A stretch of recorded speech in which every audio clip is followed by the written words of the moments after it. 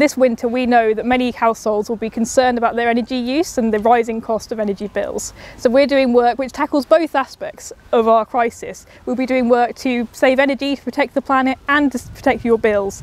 We'll be promoting all sorts of exciting initiatives and reports across Cheltenham for as long as you need us and for as long as we need to be working to tackle this climate crisis. 7Y run the Warm and Well Home Energy Advice Service on behalf of Cheltenham Borough Council and other councils in Gloucestershire.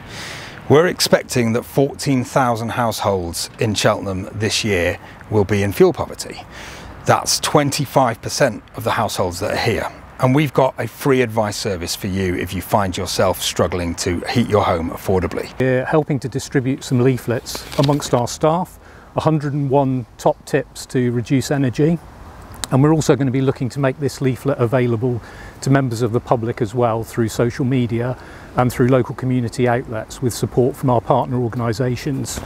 In addition, we'll be making these leaflets available as well. This is our top 10 energy saving tips, and these again will be available through key venues in and about the town. Vision 21 will be supporting in two ways: through their Planet Cheltenham, which is going to be helping individuals and communities think about ways that they can take positive climate action, which will also hopefully help to reduce their bills as well. And through Cheltenham Zero, and we'll be supporting businesses, community organisations and public services to look at ways that they can reduce their energy bills in an office, home working, retail or community building setting. Don't panic this winter. It will be very, very difficult to afford your bills.